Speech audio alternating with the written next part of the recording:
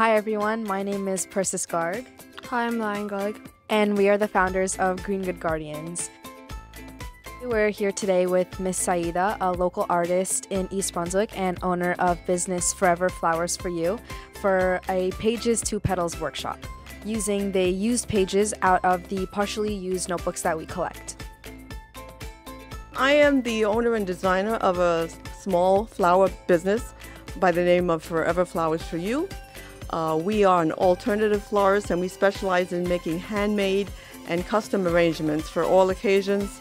We started out as paper flowers during COVID, gifting to hospital patients who could not enjoy real flowers in their room because of pollens and allergens. It blossomed from there, and we are pleased and very happy to have been invited here today by the Green Good Guardians of East Brunswick, and very much in support of their initiative to repurpose.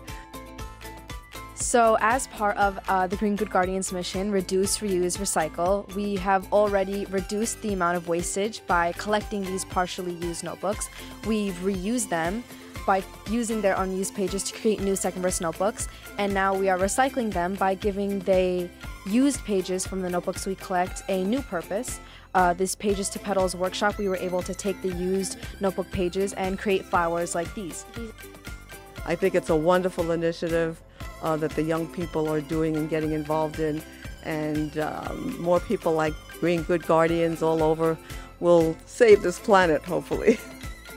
For those of you that don't know, Green Good Guardians is an environmental sustainability nonprofit that Ryan and I started last year in an attempt to address the number of unused notebook pages that would go to waste every year out of our school notebooks. So a lot of the time, students like us, we rarely tend to use notebooks to their full extent, using maybe less than 30 to 40 pages each year per notebook. And all of this waste leads to a lot of unnecessary clutter and wastage in our homes and in our landfills, where we eventually end up dumping these notebooks for recycling.